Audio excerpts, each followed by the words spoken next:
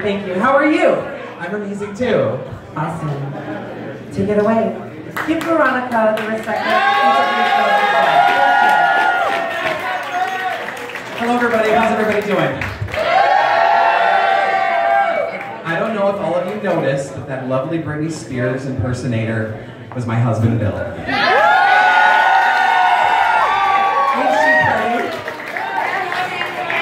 So this was his first time on stage in drag.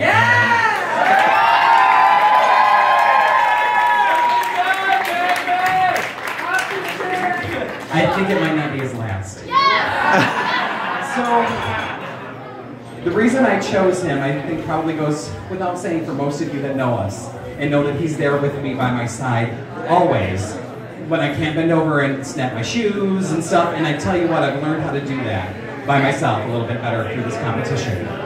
But Bill he's my teammate, we're partners, we face everything together, not only drag, we face the stuff that he does with his theater work, and we face life together. We're in it for the long haul, that's it. It's the end of days for us, and he'll be by my side. So, that's why he's here.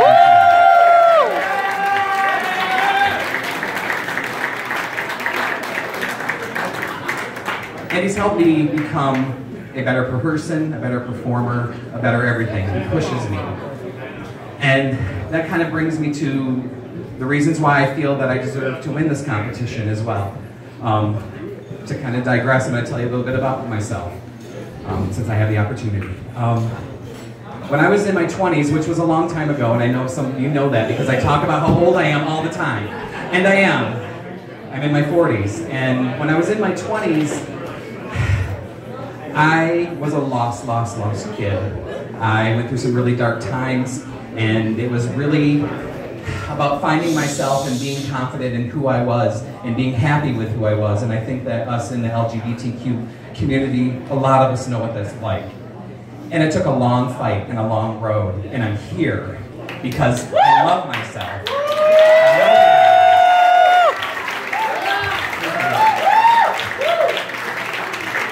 And it took me a long time to get here.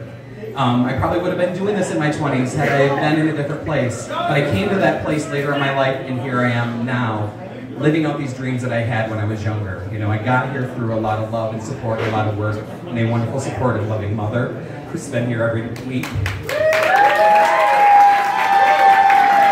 the support from everyone, I feel it.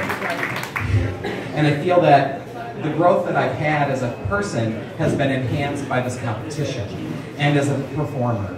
I started off this competition scared of this thing right here, the microphone, and that changed. I was scared of doing things spontaneously in drag. I had to plan everything, and now I love being out here, and I love performing, and this has been the best experience, and I feel that the other reason I deserve it is I've been on the top the whole time. I've been consistent and working hard and bringing the best me every week.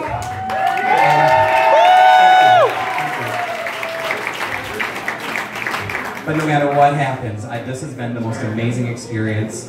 Thank you to the judges, and to Batty, and to Bradley, and to Bill, and all the girls here. It's been a great experience. I'm ready to do this. I want to be the next Grand Rapids Drag Race winner, season 3.